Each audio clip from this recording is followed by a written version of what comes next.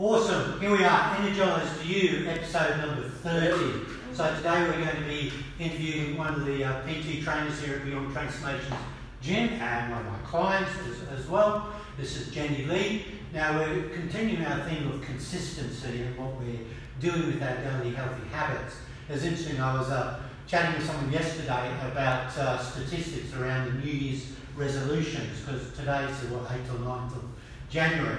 And the stats show that research will tell us that the average length of time people will continue with their New Year's resolution is 12 days. 12 days. So 12 days. So you've got to get to at least the 13th of January before you're the winner. Yeah. Cool. So part of all that is continuing to be consistent. That's it. So I'll introduce Jen and I'll let you, we're going to interview you today, Jen, which is cool. Jenny is one of my newest employees and trainers here. Congratulations. So how long have you been PTing for? About 4 or 5 months? Yeah, 5 months. So Jenny is actually a martial artist as well. She's an ex-boxer. Jen's jumped in the ring and had a fight. 2 fights or 1 team? 2 fights. So, she's got probably a little bit more in common with me and Ray than Brendan does, which is in that way, in that context. We all like to punch people. Yeah, we do. And like to be punched. It's a good thing. It's good stress release. But Jenny is also a mother of 3, okay? Yes. And a mother of a small child, yes. okay? And what's a really good opportunity is when we get mums on here, we want to talk about from a mothering perspective of time management. And the thing is like we've gone over time management, we've gone over nutrition, but we're going to talk about consistency today. Okay? So your training, you're pretty consistent. I'll give you that as a, you're pretty consistent. You're very good. And obviously, talk to us about your boxing preparation. Okay, because that's going to probably be a little bit, being a mother of 3 and a boxer doesn't really, it's not a general consistency. So talk to us about your training for a boxing fight. Okay, so my initial fight, I trained consistently 6 days a week for approximately a year. Sparring wise, you've got to get your fitness up first. So sparring was probably the last 6 months of that training. You have consistently to 6 days a week. Consistently 6 days a week. Twice a day. So twice a day? 2 hours, 2 hours in the morning, 2 hours in the evening. Wow. To be able to do that as a mother of 3, I had to put myself first. And as a mother, we don't do that. 100%. We're talking about being selfish with Brendan. It's just not done. But I had a goal, and to achieve that goal, I had to be consistent. 100%. So what was some of the, and this is like I said, we had Suzanne, mother, we've had a lot of mums on here, so I really like the opportunity because me and Ray do treat a lot of mums. I think they're a pretty high percentage. What sort of advice would you give to the mums? Actually, let's go back. With your boxing training, how did you do your nutrition? Talk to us about that with the family, yourself. What were some of the tips and tricks that you did? I mean, it's pretty universal meal prepping, but how did you operate? I found it very difficult at first, but once I got into a rhythm, because my kids didn't eat what I was eating. 100%. It was just that plain and simple. So it was 2 blocks of meal preps. I found I went to the shops twice a week. So I did my children's shop and I did my own. So then I wasn't tempted that when I was doing the children's shop as well, they'll eat that. So you did 2 trips to supermarket? I did 2 trips. Okay. And that worked for me. And that was at different stages of the week? Yes. So one stage of the week was kids and one stage so I wasn't tempted to put things into my shopping. And then probably leading, and now going back to where your training was, you're training for 4 hours a day, 6 days a week, guys, it sucks. Like, it's not, I can, not for 12 months. I would say I didn't do it for 12 months. I did it for 6 to 8 weeks at a time, 2 or 4 times a year. I started from the very bottom up. I was 100%. Big. I was almost 100 kilos. Yeah, sure. So it was a weight loss sort of thing initially, and then it went into athlete. Yeah, cool. So from 100 odd kilos to 65. You train twice a day, you said that? Twice a day. Wow, that's cool. That's unusual. Determination. Yes. Cool. So let's fast forward a couple of years to where you're at now. So now you've got a handful of PT clients under your belt. You're running some classes. You're probably learning a lot about human psychology, working in this sort of environment. Obviously, you work with a lot of women that are in your demographic as well. And just for the small business owner out there, guys, a big part of the reason, besides Jenny being awesome and having a boxing background, was Jenny's very relatable to our clients. You know what I mean? She's the oldest one of my staff members. She's got 3 years on me. and you know, and just play a bit, but I don't like to point that out. And raise the oldest, you know, dad over here.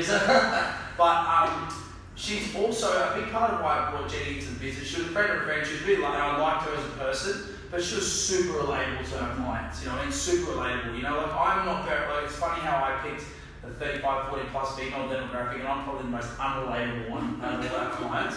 But dynamic yin and yang. Yeah, well, that's the dynamic that works, and I'm surrounded with yin. Yeah. But for you, what are some common themes you're seeing with your clients and our clients, and what would you suggest as a trainer to help them become consistent? You know. Oh, good question. Well, with my own personal clients, we get to know each other closely on a one-on-one basis. Yep. Doing the classes, it's a little bit more, it's more difficult, obviously. Sure. So I get to know them more personally. Yeah. The difference there's no real difference in the clients. Relatable wise, it's just getting to know them better. Sure, but I'll rephrase the question. What are the common advice you're giving out and the common problems you see?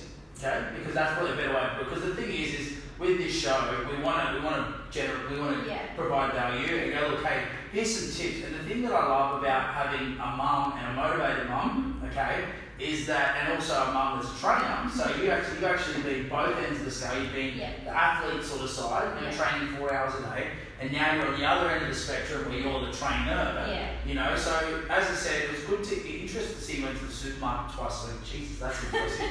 But as a trainer now, I want to ask you as a trainer, okay? What are the common challenges you see with your clients? Confidence. Okay. A lot of them are mums. Yep. And, our bodies have changed, our image has changed, our mindset has changed about ourselves. Yep. So it's definitely common within our little group, I guess, of mums that we can talk about. And in training, how we differ our training. So, obviously our abdominals aren't the same as they used to be, so we work a lot on that.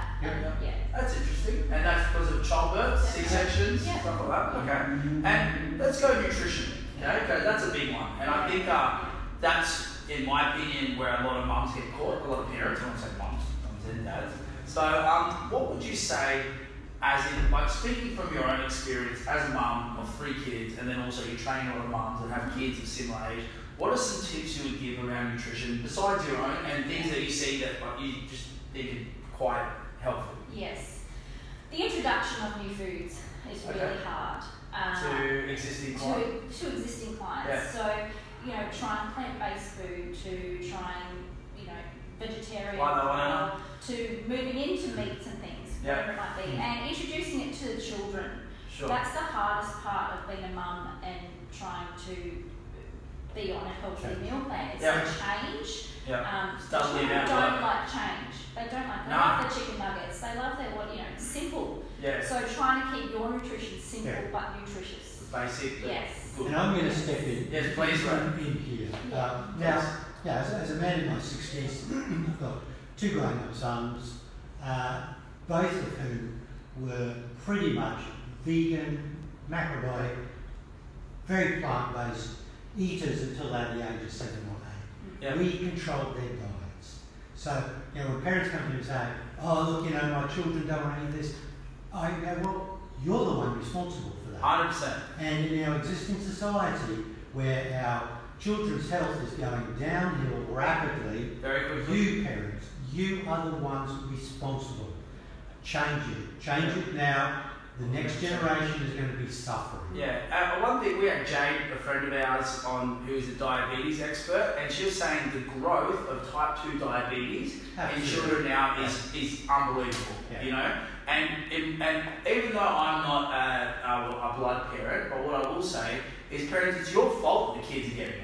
Okay, type 2 diabetes is self-inflicted, right? Now, if you're 30 and you went 18 and go, look, I want to drink heaps of Coke and eat heaps of sugar, and you do, that's your own fault. But if your kid gets diabetes, it's your fault and you're the one that's got to change it. There's nothing that pisses me off more than parents that sit there and will like they feed their I mean, a treat's good. You know what I mean? I think kids need to have lollies and snacks, and I'm all about that as that. But they're consistently feeding their kids Cocoa Pops. They're consistently feeding their kids soft drink, and they're teaching them those bad habits from a young age. And they wonder why their kids going to have type 2 diabetes by the time they're 21. It is. Yeah, and look, I'll even step in there. A lolly is not a treat. A lolly is a poison. You are poisoning your child. That's how I got different treats. That's a whole different debate. The treats are the good food. Jen was in yesterday with her, how old's Chelsea? 5-year-old daughter. Chelsea said that she had a little plastic bag of fruit and berries. That was her treat. And that's what we want to be developing. Alright, so guys, we've got to wrap it up. That's episode 30.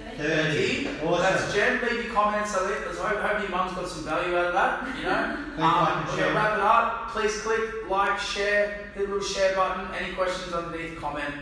Thank you. Awesome. There you go, Jen. So it wasn't that scary. You're good. You're good.